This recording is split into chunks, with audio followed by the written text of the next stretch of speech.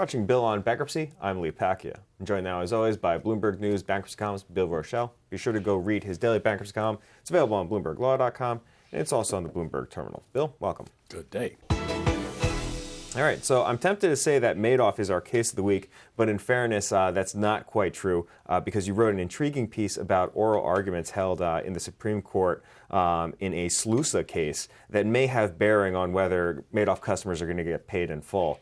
How can the Supreme Court rule in a non-Madoff case that would help Madoff victims? And while you're answering that, Bill, can you tell us what the hell a SLUSA case is to begin with? Because I got to admit, I'm lost here.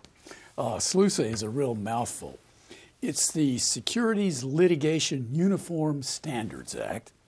This was an effort by Congress to put a clamp on what Congress at least thinks are abusive class actions. This particular statute, adopted in 1998, says that you can't sue in state court on state law claims in connection with the purchase or sale of securities. Mm-hmm. The case that was before the Supreme Court in October was called Chadbourne and Park versus Troyes. This was a case that arose from the Allen Stanford Ponzi scheme. In this particular case, people were told that the money that they invested in an offshore bank would be, in turn, reinvested in stocks on major exchanges. The case went to the Fifth Circuit Court of Appeals, which ruled that it could not be dismissed under SLUSA because no securities were ever purchased. And that was a requirement of SLUSA, that the claim be in connection with the purchase or sale of securities, because in fact there really were none. Well, the lawsuit could survive. This is really the polar opposite of what the Second Circuit held in September in a Madoff-related case where J.P. Morgan Chase Bank, Bank of New York, and others were let off scot-free when they were sued by some feeder fund investors.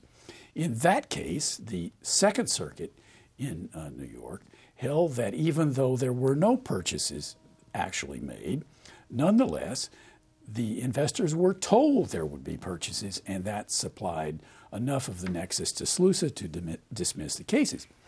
In the Supreme Court, this whole notion that fictitious sales are sufficient had very tough sledding. Justice Scalia, of course, being the usual plain meaning advocate on the Supreme Court, said that there have been no purchases or sales of securities here, and ergo, SLUSA should not apply. Now, I am not sure how the Supreme Court is going to rule, although I would guess, based upon oral argument, that perhaps all of the judges are of the view that SLUSA does not apply in these cases where there were only fictional purchases of securities. Nonetheless, I discerned among the justices enough difference of opinion about where to draw the line that even though the decision may be 9-0 to uphold the lower court, it's very possible there will be no majority decision.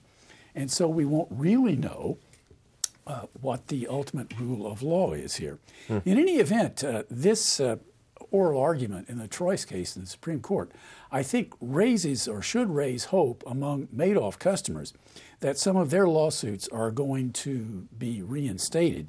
And if they are, there is then a prayer of hope that Madoff customers will ultimately be paid in full.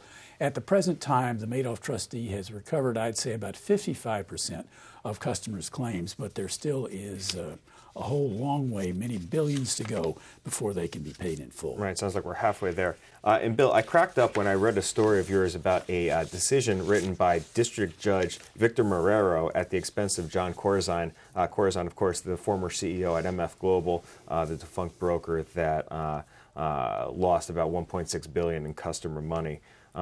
Other than being a pleasure to read, what does Judge Marrero's opinion actually mean? I may be reading too much into the opinion, but it struck me that Judge Marrero, a district judge in New York, is among those who are of the opinion that Wall Street types sometimes get off too easy, and lawsuits against them are too prone to be dismissed. As you said, Lee, this involved the MF Global case, where $600 million of customer money simply couldn't be found initially. Marrero basically told everybody, listen here, don't make motions to dismiss, because with this much money missing initially, something must have gone wrong somewhere. They did not, however, listen to him, and Jon Corzine, the former CEO, along with all of the other 22 other defendants, made a motion to dismiss. And Marrero's decision is a pip. It is marvelous reading. Everybody out there who wants to have an enjoyable 10 minutes should go read the first, I'd say, 15 pages. You don't want to read the whole thing because it's 105 pages long at its entirety. Judge Marrero, as I said, began with the assumption up front that something here went terribly awry. And that, by the way, is a quote. He then went on to say that Corzine and the other defendants were working on the theory, and again I quote, that nothing happened at MF Global for which a single one of the 23 defendants could possibly bear any legal responsibility. He went on and fleshed it out a little bit more and said that the defendants were insinuating that the debacle must have been the fateful work of supernatural forces. He then went on to say that basically Corzine was raising what he called a stuff happens defense, that instantaneously, of its own accord, without any knowledge or causal agency whatsoever, these catastrophes seem to happen. It's a flexible strategy. You can apply to a lot of, it certainly is. A lot of cases. And then he really, near the end of his introduction to his opinion, put his finger right on it. He said that it was a fair inference that the defendants were insinuating that the big mess up, the $2 billion mess up at MF Global is the governing industry standard for doing business. In other words, Marrero seems to be of the point of view that when things go wrong, somebody has got to be held responsible. And of course, as we know, ever since the financial catastrophe back in 2007, 2008, a few people other than, let's call them middle-of-the-road nudniks have been held to task.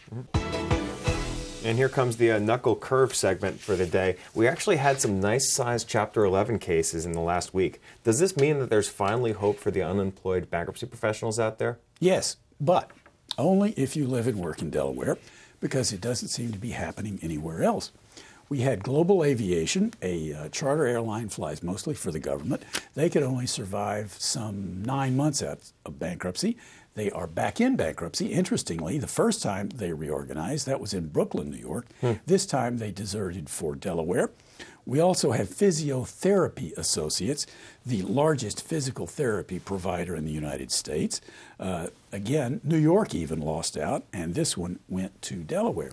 I think I may have said this before, Lee, but Delaware is really getting, in the last 6 months, the vast majority of cases. They're on a hot streak. Even over New York. And I got to tell you, if this keeps up, I think they're going to kill the golden goose.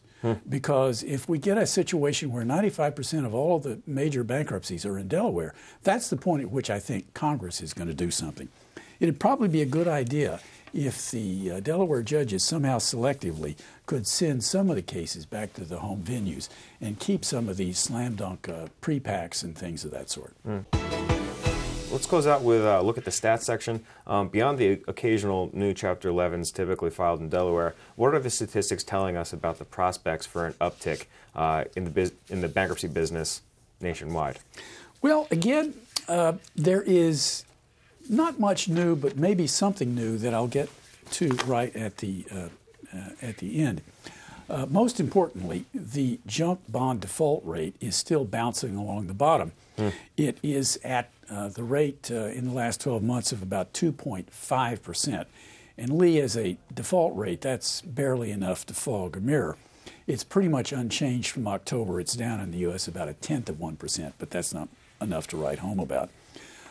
Importantly, Moody's is predicting that the junk default rate by this time next year is going to be 2.4%. In other words, fractionally down from where we are right now. This does not portend any uptick in business.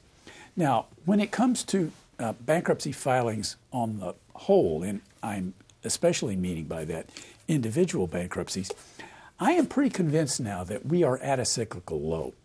We're 13% on an annual basis below where filings were this time last year. But the important thing is, in the last 4 or 5 months, there really hasn't been much change. We seem to be bouncing along the bottom on individual filings. However, in this period in the last couple of months, every once in a while, there's a little indication of an uptick in individual bankruptcy filings. I'm not yet in a position to declare that this is going to happen, but my guess is it probably will. In the macroeconomic world, people were enjoying extremely low interest rates for new home mortgages, for buying cars and all sorts of stuff like that. Rates are up a little bit, but more importantly, home mortgages are not available as easily as they were a while ago. And I'm beginning to wonder if maybe this, among other factors, will contribute to an increase in consumer bankruptcies in the next year. It's all about interest rates. Bill, thanks for that. Right. That's Bloomberg News bankruptcy columnist Bill Rochelle. If you'd like to learn more about the cases and issues we just discussed, be sure to go check out Bill's column. It's available on BloombergLaw.com, and it's also on the Bloomberg Terminal. You can see more of our videos on YouTube, and you can follow our updates, of course, on Twitter. I'm Pacchia. Thanks for watching.